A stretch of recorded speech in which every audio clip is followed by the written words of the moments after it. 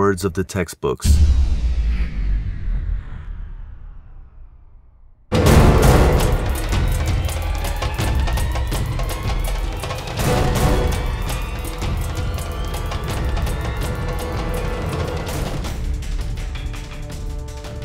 Now, did an economic recession cause a revolution in Iran, as economists have claimed?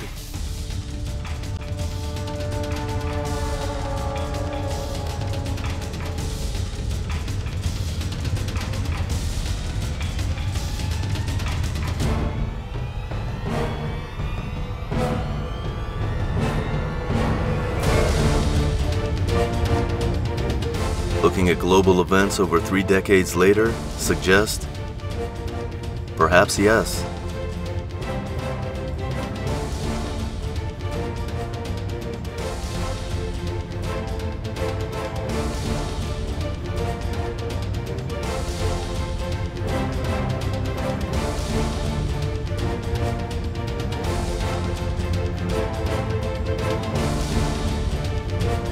But not a recession on the domestic economy, rather a recession on the industrial world's economy.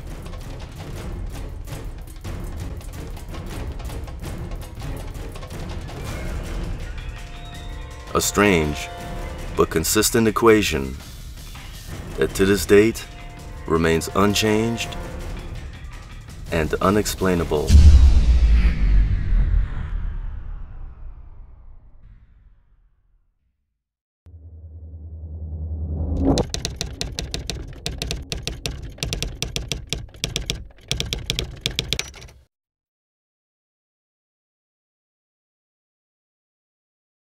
That brings up this question, then how did this revolution happen really? I mean, well, a lot of people are looking at Khomeini. I don't.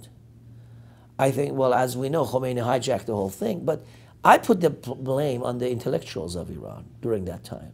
Now, I was 20 years old, mind you, and I left in 78 to come here to study and then go back and make movies or whatever, but because of the revolution, I never went back. But I was there. I was around. I was at Kanun Parvarish Fikr Kudakan, and I was around intellectuals.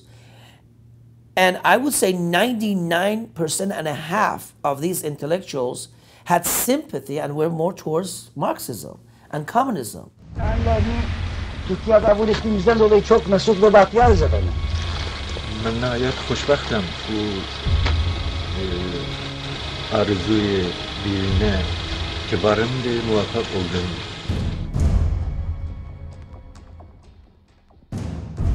Reza Shah Pahlavi ascended to the throne on December 15th, 1925. Setting forward plans of modernizing the social, economic, military, and cultural institutions within Iran.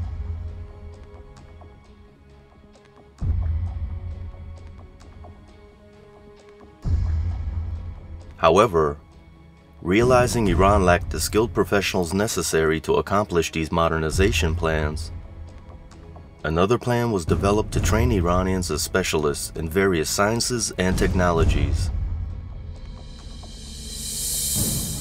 Government legislation was created in 1928 in which various groups of students were annually sent to foreign universities for an education to later serve Iran's development. Reza Shah sent the first group of 110 Iranian students to France in October of 1928 to learn the principles of progress and modernism in Europe. Ironically, among this first group was Mehdi Bazargan, the first prime minister appointed by Khomeini in overthrowing the Pahlavi dynasty. It was also Bazargan in 1963, during the onset of Khomeini's attack on the Shah, who published a letter supporting Khomeini while also criticizing and ridiculing the Shah for giving women the right to vote.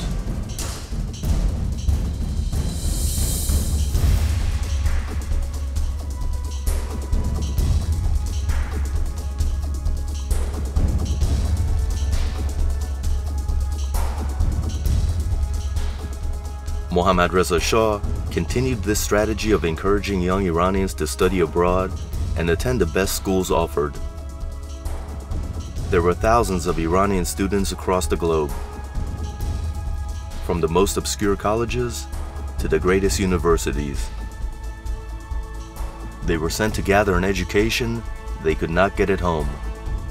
In the mid-1970s, every single student abroad was receiving a minimum of $220 a month to help them continue their education. The Shah was expecting the arrival of a huge corps of graduates, which would help modernize their homeland in the early 1980s. The date he was claiming Iran would surpass all the third world countries, attaining the status and luxuries of a modern class nation, and becoming what he called a great civilization.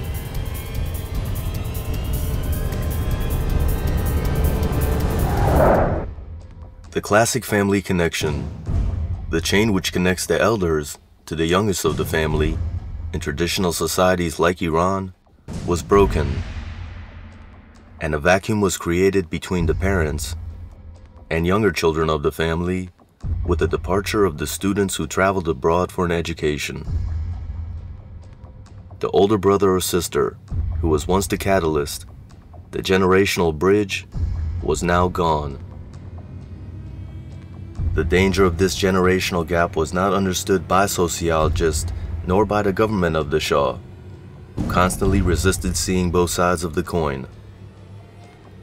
But this generational gap did not escape the careful eyes of the Shah's opponents, who perhaps had a tougher time in convincing the young adults with their charges and accusations against the Shah. They first started recruiting among the young kids, and in no time, those young 12, 13, 14-year-olds became a powerful army in the hands of the Islamic clerics. Their parents followed in a desperate attempt to catch their already lost children, who had been unleashed into the city streets to carry out the cleric's bidding. However, by following, they never got the status and respect they hoped to gain. Mass frenzy is contagious, and in no time, each individual tries to cross another red line, proving himself to others and proving himself worthy of attention.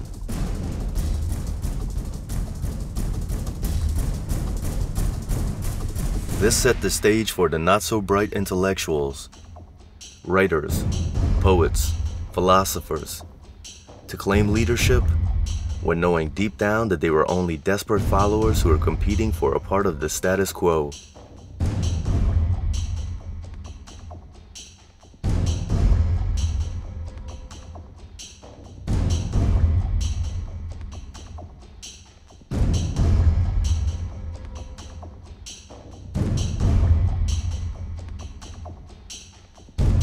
Much of the student generation abroad returned home, jumping on the bandwagon and becoming pro-revolutionary to save face and to satisfy an expectant society.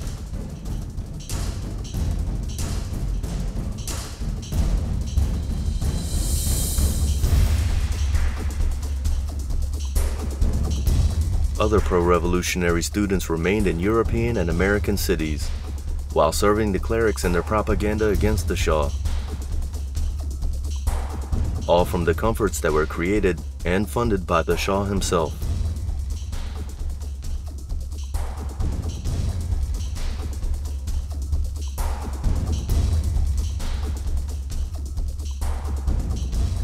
The remaining students abroad witnessed in shock as the country they loved so dearly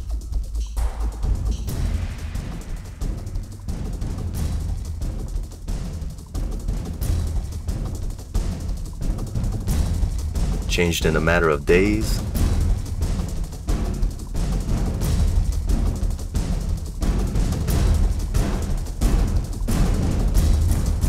into something so unimaginable.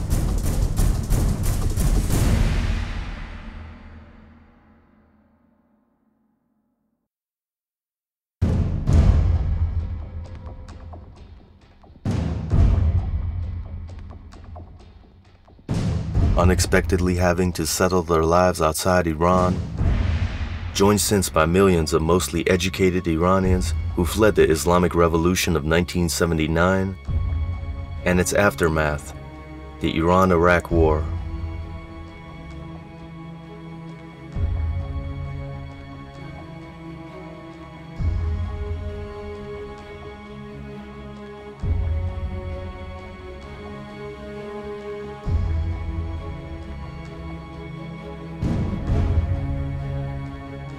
Creating a vast Iranian diaspora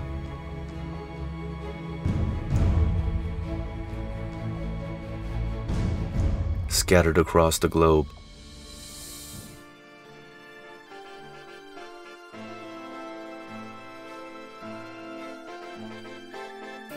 Their status different from the past. Before, they were simply Iranians. Nowadays, depending on where they have settled, they have turned into Iranian American, Iranian German, Iranian French, Iranian Canadian, and altogether, global Iranians.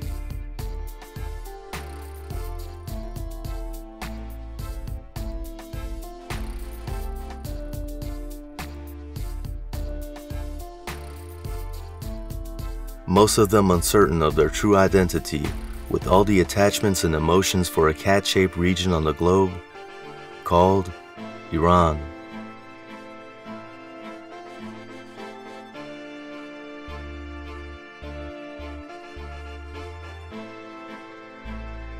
Yet they are so far away from it.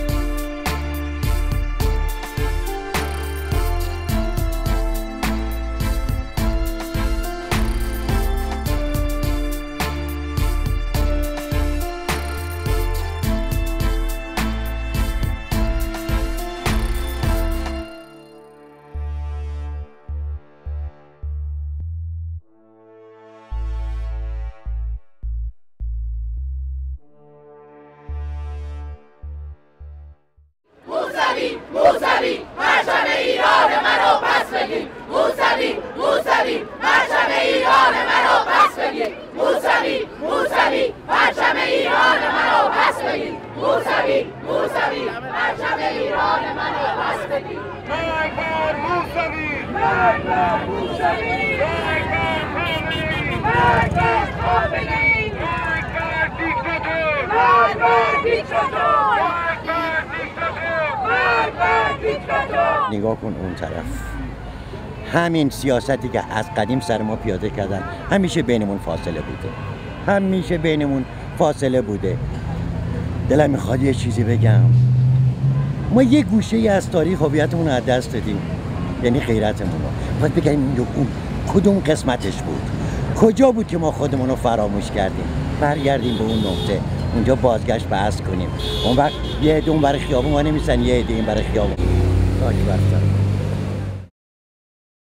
انقلاب ایرانو دانشجوها یا باسوادترین مغزای دانشگاه تهران به وجود آوردن دیگه. آخونده که سواد ندارن که انقلاب به وجود بیارن. یه کسی که رهبر این مملکته باید به نظر من پیش خودم این عقیده شخصی منه، باید پروفسور بشه، باید استاد دانشگاه بشه. آدمای بی سواد نمیتونن مملکت اداره کنن. اگه آخوندا واقعا انقلاب کردن، خب اگه رهبرای ایران آخوندان و آخوندا قدرت دارن یا مثلا خدا یا حضرت محمدن، امام حسین اونا رو واقعا خدا فرستاده. اگه خمینی واقعا امام 14 بود، اگه این امام 14 بود، ایران رو باید همونطوری قشنگ منظم درست میکنن که آلمان رو درست کردن بعد از جنگ جهانی دوم.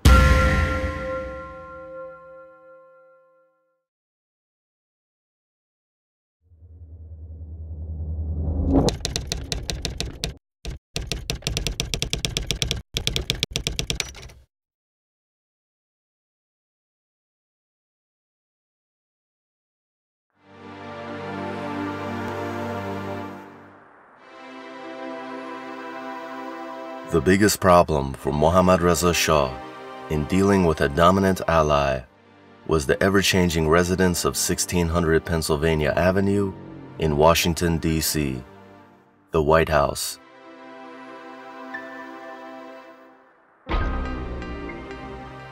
Every 4 years, he had to educate the new residents to the basic geopolitical facts about Iran and the infrastructure of Iranian society, the true nature of who is who, where they come from, what they really want, and who is pulling the strings for them.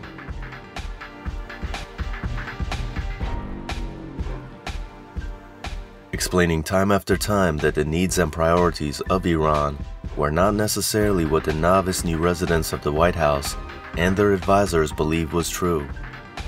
This trend started with the presidency of Franklin Delano Roosevelt and continued through the times of Harry S. Truman. Your Majesty, I am happy to welcome you to the United States on this, your first visit here.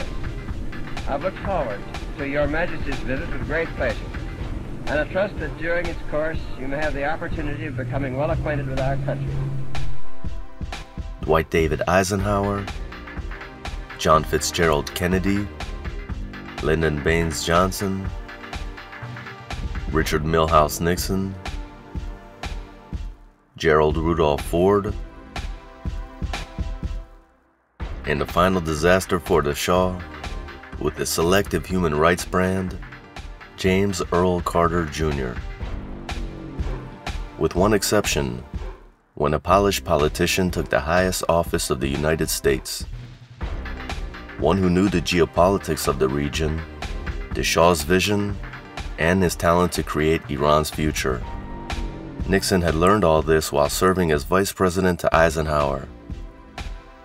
The interest of both of us is the same: to maintain our freedom, to maintain our peace, and to provide a better life for our people.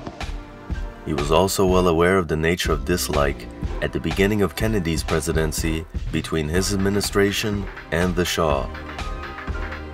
In fact, there is a known but less discussed story about John F. Kennedy before his presidency and General Temur Bakhtiar, the ambitious and much feared head of Savak at the time of its inception following the infamous day of August 19, 1953, 28 Mordad. Kennedy had met with General Temur Bakhtiar while he was visiting America and promised him America's support if he staged a coup to overthrow the Shah. Bakhtiar, who didn't speak English, needed a confident translator during that meeting. This translator eventually informs the Shah, and it led to the fall from grace of Temur Bakhtiar, his dismissal, and his expulsion to exile in Iraq. Once in exile, Temur Bakhtiar continued to organize his activities against the Shah's government from inside Iraq.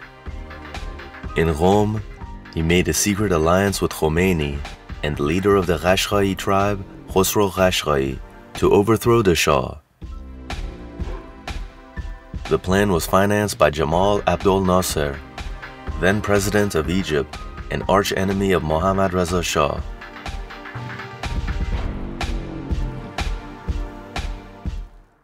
Bakhtiar was finally assassinated in the region near the Iran-Iraq border.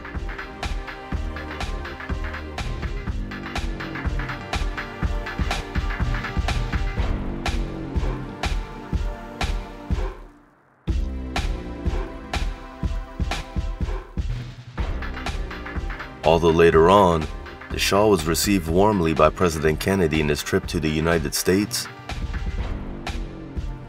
the story was not easily forgotten.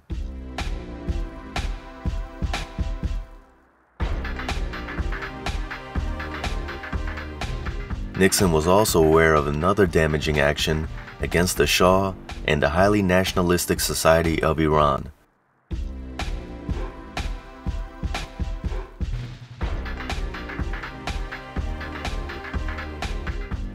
Initiated by the Kennedy administration and pushed through by the Johnson administration. denying Iranian authorities the right to prosecute American military personnel who committed crimes within Iran. Again, we thank you. باز هم متشکریم.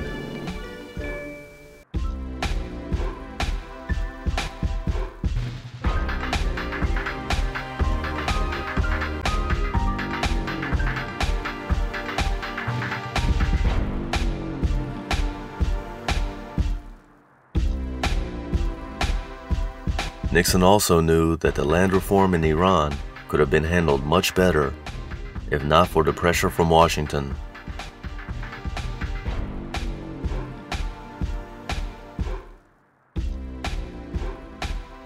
The Shah and Nixon were in harmony with each other. A feeling of mutual acceptance and respect that the Shah did not have with any other US presidents. Their understanding and trust of each other went years before Nixon's presidency. Nixon had met the Shah and traveled to Iran as the US vice president.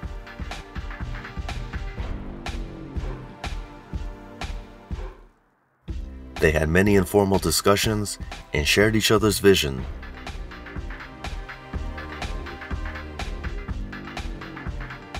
It was a trying time for the Shah to re-establish himself as an independent king with his own progressive agenda.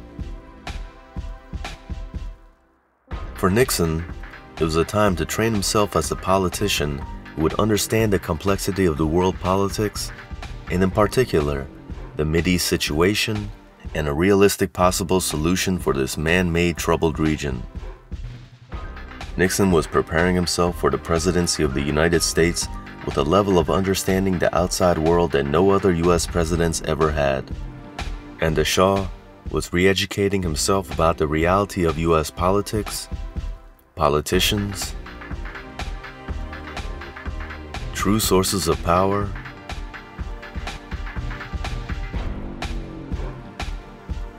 the limits, the potentials,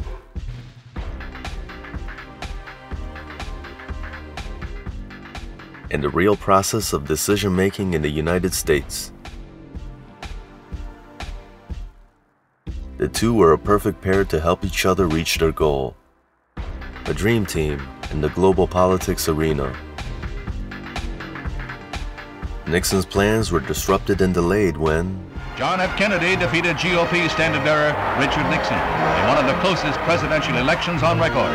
The youngest man ever elected president takes the burden from the oldest ever to hold the office as America enters the critical and challenging 60s. And Lyndon Johnson was elected as the incumbent in 1964. Meanwhile, the Shah had to deal with two new US presidents. He in particular had a hard time dealing with the dreamers of Kennedy's administration, who could not differ idealism and fantasy with the reality of the real world outside America.